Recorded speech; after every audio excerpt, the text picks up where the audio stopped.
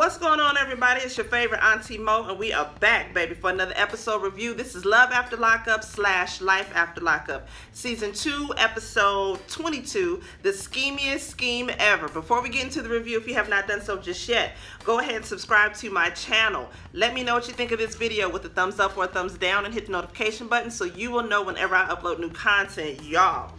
This episode was good. I haven't seen a good episode all the way through of Love After Lockup in a minute, but every couple's scene or a story, whatever, was really good, y'all. I'm excited about this review, so let's get right on into it, y'all. So first off, we're gonna start with Megan, Michael, and Sarah, right? So Megan is back and forth words. She's depressed, she's sad, and she's lonely.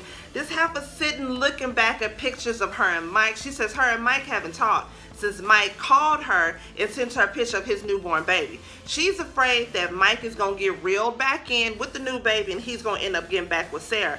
Girl, what you should be worried about is moving on with your own goddamn life and not worried about what this nigga is doing with his babies and his wife and all of this shit, okay? You need to be worried about your damn self. That's just me, that's just my opinion, and don't nobody really care about my opinion, but I'm just going to give it anyway.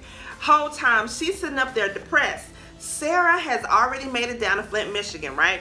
She got her babies with her. She's, you know, fixing up the girls because Mike is on his way to come and see the girls. He's going to see his new baby for the first time. I think his new baby's name is Rain. That's what it is, right? His baby girl, Avion, is so cute. She was saying how she wanted her hair to look and all of this, whatever, right? So Sarah is nervous about giving Mike these divorce papers. You already know. She seems like super weak. Like if he says something that just gets her all wet down there, then she's just gonna throw them divorce papers right on up out the window. Hopefully she don't. She sticks to her guns and she don't fall in for the bull crap or whatever, right? So Mike comes in. Aviana is super excited to see him. She jumps in his arms. It wasn't like the first time because, you know, she hadn't seen her daddy when he was locked up 2 years. The last time when he got out, she was scared of hell of his ass. But this time she was like, daddy, daddy, daddy. You know what I'm saying? It was cute or whatever. She went and jumped in his arms, wanted him to come down and color with her and all of that stuff. It was real cute. I will give it to Mike. The way he was with his kids, I had to give it to him. It was so super cute. He was holding on to his newborn baby and being there like a daddy, like you should be in this whole goddamn time. But that's neither here nor there. Let me keep my opinion to myself because I don't want nobody jumping out of my comments saying any goddamn thing about it. But he tells Sarah that he wants to take her out to dinner because he wants to talk. And Sarah's like, well, you know, who gonna watch the kids? He was like, well, either my mom or daddy can watch the kids. And she was like, they gonna come over here. And I peeped that though, because I'm a mama too. When she asked, they coming over here? In other words, my baby not going over there to whatever ghetto ratchet ass shit y'all got going over there. Excuse me, excuse my language. I don't want nobody to get it twisted or nothing like that. You know, I'm a little ratchet myself, but being a mother of a newborn baby and little ones under 2, 3, 4 years old, they can come over here in my humble abode and watch them. But nah, my baby ain't going over there. My baby ain't going over there. Now, at first, when he asked her out to dinner, shit seemed like it was cool or whatever, right? Then somewhere along the lines, shit just kind of got wavy. Because she was like, well, you know what? I really don't. I'm okay with not going. He was like, I'm okay with not going too. She was like, you know what? Fuck it. I'm done with it. Yada, yada, yada. So he, baby, out of nowhere, he was like, you know what? I don't want my kids to be around this and see this. I think me and you need to get a divorce. Baby, that had Sarah ass looking like, when I tell you, and that's where it ended with their story. Hopefully, when the next episode airs with y'all, I didn't even know the next episode is finna be the season finale for them. Because it's a whole new episode finna start with a whole new couple. And yes, I will be here giving you the reviews for it. But hopefully, on the next episode that they show, she like, all right, nigga, you want divorce? Sign them papers in, nigga. This is what we gonna damn do. But we gonna see from there. But then, too, on the next episode, you see where Mike is saying he got a big secret or a big surprise he got for Megan, this, that, and the other, and you see the nigga in the car. So I think he gonna end up going to Fort Worth and surprising Megan. So Megan, you might get your wish, girl. You might get that deadbeat nigga, and y'all can live happily ever after. Girl. Moving on from them. Y'all, Marcelino and Brittany. So Brittany is pissed off at Marcelino. They on their way to her lawyer's office right now because exactly what she thought was going to happen is going to end up happening now. Now Tito was pissed off. He's like, you know what?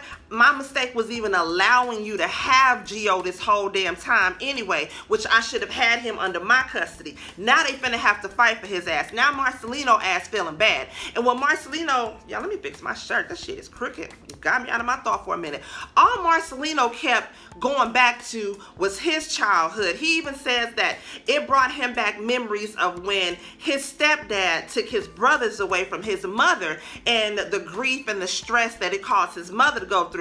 And see, Marcelino, that's the problem. You steady inserting yourself, and yes, I get it, that's your wife, that's your stepson, but you've only been in his life for a year since she got out of prison, because before then you didn't know her son. Before that, you didn't know nothing about her. I mean, you knew of her having a son, but you didn't have no relationship with him until she got out of prison. So really, you need to respect the fact that she's trying to make shit work on her terms. Like she said, nigga, I had it. You done went and fucked up the church's money. Now I got to go and fight in court for my rights over my son, right?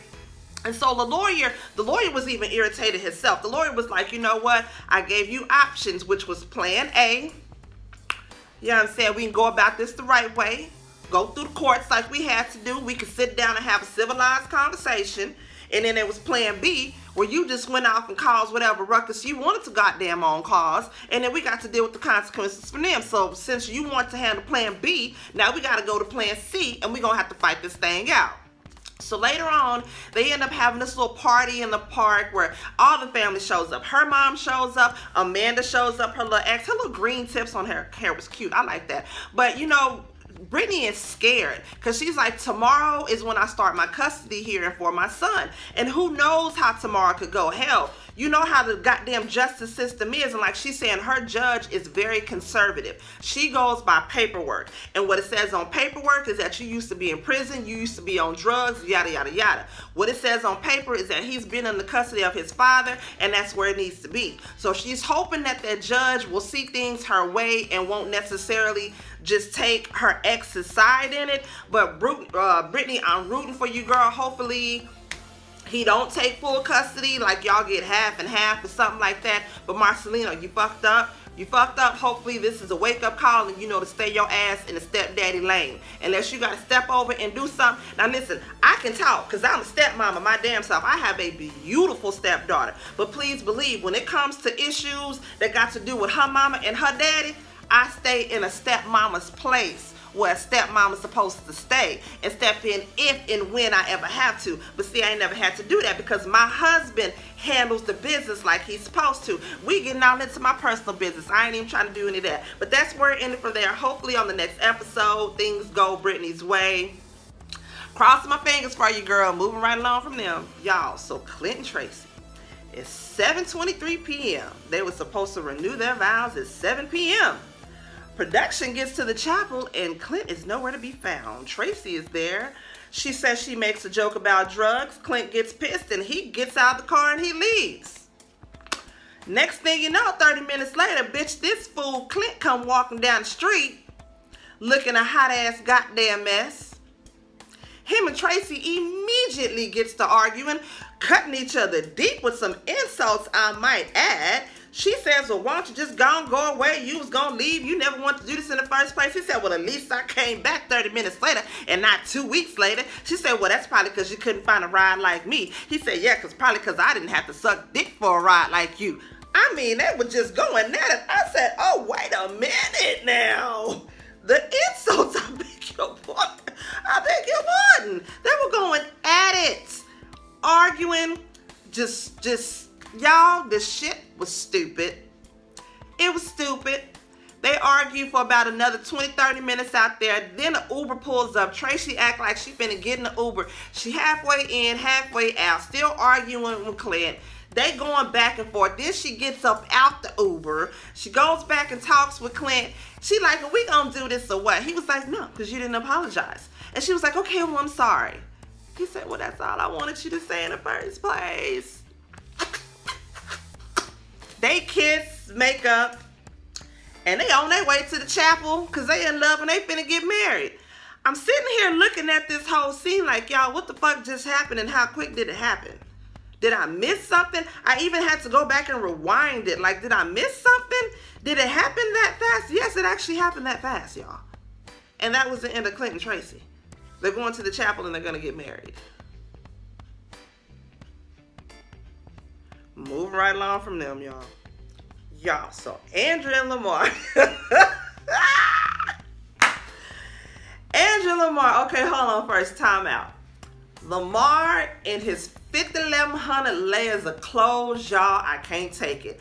I see they in Utah. I see it's a lot of snow. But then he from LA. He ain't used to all that snow.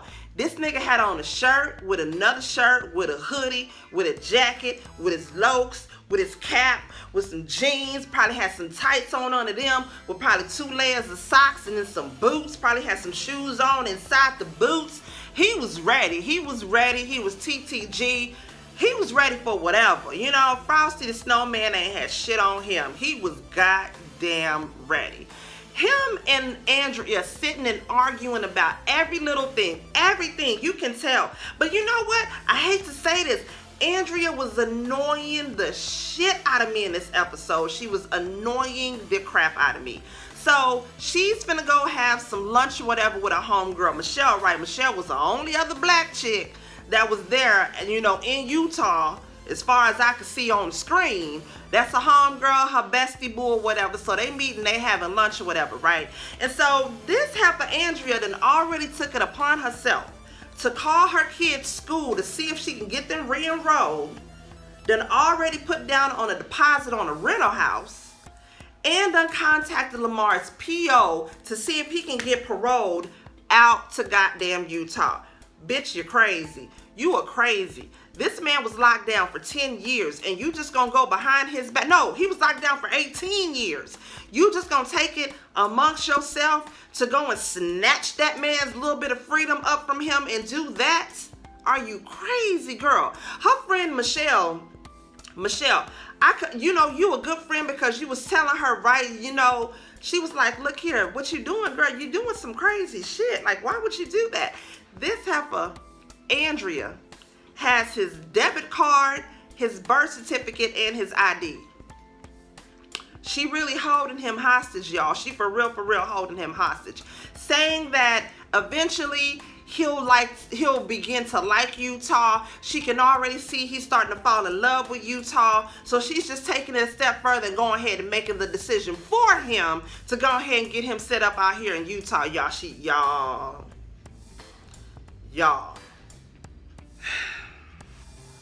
Y'all, so finally Andrea's meeting up with Lamar, right? She's telling Lamar, you know, hey, look, I just want to see where your head is at with this whole Utah thing because I'm excited. You know, I'm excited for us to move here, yada, yada, yada. He's like, you can be excited all you want to, but I'm not moving to Utah. I'm staying in California. And she was like, well, plan is already in motion. I have to put the deposit down to the rental house today. The kids are already on their way down here, and I've already talked with your PO. Let your PO know, and so your PO is going to be okay with you paroling here to Utah. And I got your birth certificate and your ID and your debit cards anyway, so you can't go nowhere. This nigga Lamar like, bitch, what? He goes, looks all up in his shit, sees that the heifer got all his shit. He like, you know, this some crazy bitch shit, right? She like, Lamar, why would you talk to me like that? No, bitch, why would you do some crazy shit like that? This man has been locked up for 10 years. You done seen cool, calm, collected Lamar. You don't know what loped out gangster set tripping banging Lamar can do. I don't want to see that side for him. You know what I'm saying? So don't do that. This heifer goes, runs, locks herself in a damn bathroom, starts crying. Why would you do this? I don't understand. Y'all, on the next episode, somehow or another, he gets her to come up out the bathroom or whatever. He ends up getting his shit running up out the door. I don't know if he got in his car, ran and left, whatever the situation was. But y'all, Andrea, you on some crazy shit, for real. Some real crazy shit. And I feel bad for you, girl. Like, girl. And then, I don't know if y'all caught that part, but when she told him, like, you know, well, I'm going to be here in Utah, and then whatever, he was like, well, you can be in Utah, and I'm going to be in California, and then finally I'll be free. Like, bitch, he don't really want to be with you. I'm having a feeling he really don't want to be with you. Because, first of all, everything that y'all do, like, y'all constantly bickering and arguing over everything. And then, in my opinion, just watching it, it's like she's beating this man over the head with her Book of Mormon Bible. Like, she's steady telling him stuff about the Lord will do this for you, the Lord will do that, which I get it. Trust me, I'm strong in my faith and all of that. But the last thing I'm gonna do is beat somebody over the head with a doggone what my religion is and what I feel and this, that, and the other. Hell no, especially when I sin all the goddamn time too. The Lord knows my heart, and he knows I'm the last person be going trying to beat somebody over the head. And Andrea, girl, he tells her, what does it say in the Bible? No, he don't tell her that. That was Lizzie. I'm getting ahead of myself, y'all. But anyways, that was the end of Andrea and Lamar, y'all. Hopefully they can work that shit out, but I don't foresee them being together too much longer. I don't see it. I don't see it. Y'all, so Scott and Lizzie. So Charlene done went out and bought some drug tests, right? She bought 2 drug tests, one for Scott, one for Lizzie. Now, Lizzie tells Scott, I can pee on the drop of a dime, nigga. I was locked up for 10 years. It don't take nothing. Boop, I can produce some piss for you like that. Now, Scott is stalling, claiming that he can't pee, right? And so, Lizzie, mind you now, the whole time, Lizzie still got on this damn bathrobe the whole damn time. Lizzie's like, come on, we finna go in the bathroom. I'm finna help you pee. She takes Scott in the bathroom. She's sitting on the side of the tub. Y'all, Scott over the toilet with a little pee whacker out,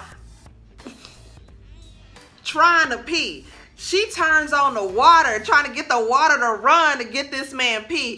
Finally, he like, you know, fuck it, I can't go, I can't go. So she's like, look, you got 2 options. Either you can pee in this cup and you can take the test, or you can be real with me. You can tell me the truth and tell me what's going on.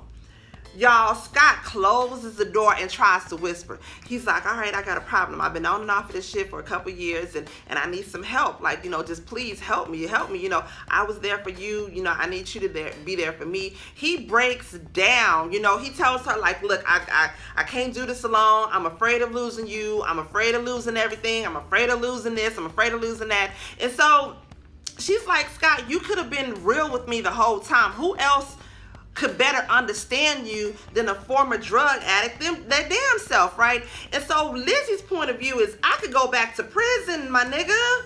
Like, if they come over here, kick the door down, they find some dope, who you think they're gonna take to jail? They gonna take me to jail, nigga, not you. I'm the one on goddamn parole, not you.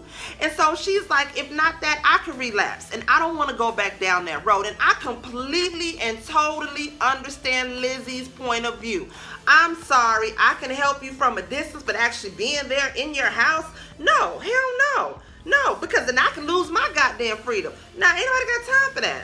So Lizzie tells him, you know, she got to think about it, whatever, right? Because she's like, you know, all of this shit is just too much. You laying this on me. Even his homegirl, Charlene, was like, you know, Scott, you could have told me. I'm right here. He was like, I'm afraid of losing you. I'm afraid of losing everything again and not having nobody. She's like, but Scott, I've been here the whole time. Why would I leave you now? I've been here the whole time. Scott just, he a fucking mess. So then he tries to guilt Lizzie into being there for him. He's like, nah, you, because she was telling him, you know, I need some time to think about it. I'll be back tomorrow. He's like, nah, you ain't coming back. You ain't gonna come back. Yada, yada, yada. Lizzie's like, Scott, look here. Look, this is a lot on me. I need some time to think about this shit. I don't know what the hell you expected to goddamn happen. You was afraid of losing me then. Like, give a bitch some time to think. You might lose me now. Like, hold on, motherfucker, wait. So y'all, it's the next day. Lizzie come back, bitch. Lizzie look cute. She had a little crop top on, her little Daisy Dukes with a little stomach and little love handles out. Bitch, I ain't mad for you, Lizzie. You know what I'm saying? I think you need to be covered up because, you know what I'm saying, that's just me. That's just my opinion because, you know what I'm saying, that's just my opinion. But, hey, you do you, boo-boo. You was working it. I ain't mad at you. But her and Scott immediately get to arguing, right? Lizzie's like, look, you lied to me this whole time. You could have jeopardized my freedom, yada, yada, yada. He's like, well, if all you had to do was come back to the house with me, if you would have come back to the house with me, then none of this would have ever happened. And she's like, well, I just need you to admit that you did it. He was telling her, like, I just picked up the pipe. I didn't pick up the needle. Thank God I didn't pick up the needle. Like, damn, Scott, you was doing the needle too back in the day. God damn, bruh. But finally, Lizzie tells him, like, look, I do not want to be with you. This nigga gets mad, goes in the house and starts pouting. And then the episode ends from there. But it seems like on the next episode, I don't know what makes this motherfucker snap. But y'all, he pull out a bat and gets a beating on a goddamn Jeep that's outside. Throw a wad of cash at her. And she like, what the fuck, Scott? Bitch, had that been me? I'm like, what the fuck, Scott? What you... goddamn money, shit. That's just me though. Hey, bitch could use some ends. But y'all, that was the end of Love After Lockup / Life After Lockup. I hope y'all enjoyed this review because the episode was good. Was it watch worthy? Absolutely. Just because it was entertaining from the beginning to the end. Y'all let me know what y'all think about this episode review. Please like, comment, subscribe, share, and I will see y'all in the next video. Peace out. What's up, y'all? Do me a favor and share the video. Please make sure to subscribe to my channel. Let me know what you think and hit that notification button so you will be up to date when I upload my latest videos. I holla.